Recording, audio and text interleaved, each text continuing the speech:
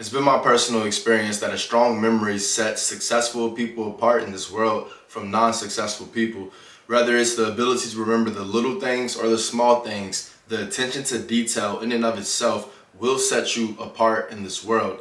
So today I'd like to give you a few tips of what I use to improve my memory on a daily basis in hopes that it'll help you to improve your memory as well. So the first thing I have for you guys is to start testing your memory on meaningless tasks throughout your day.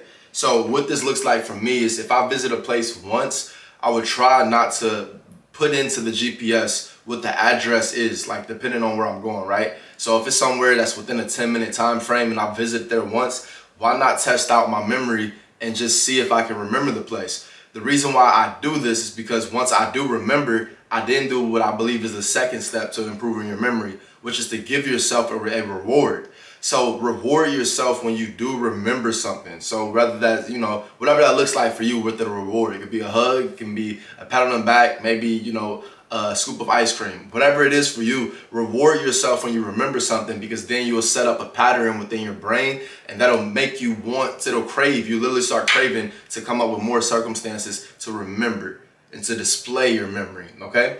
So another thing, or just an example I have for you, so say if you're going to the car and maybe you're going out to your car and you're like, wait, do I have everything? So instead of you checking and stopping to see if you have everything, just display that you have faith in your memory that you have everything. What that looks like is going to your car, not checking to see if you got your cell phone and your wallet and your keys again. Just go out the house, lock your door, and get in a car and drive to your destination. Get in a car and just feel like you have everything. And then once you get there and you realize you have everything, then reward yourself. And the reward also can be so small by just consciously giving presence that you actually did that, right? So instead of, getting there and just being like, ooh, I'm happy I have everything, give yourself a reward by just being aware that you actually decided to leave without double checking, meaning that you have faith in your memory.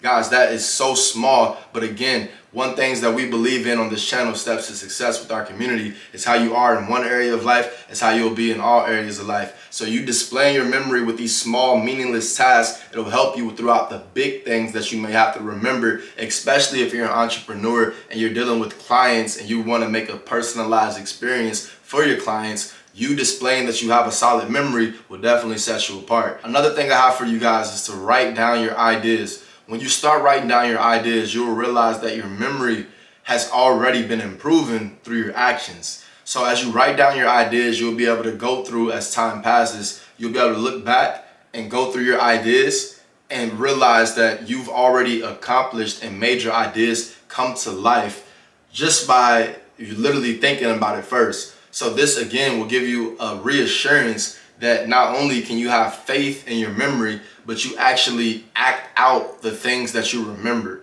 And once you start, having that type of connection with yourself, you have more faith in your memory when it comes to all assets of life, all avenues in life, all different pathways, because you'll look at it like, okay, it came to me for a reason. I remember this for a reason. Maybe this is something I have to put into action right now.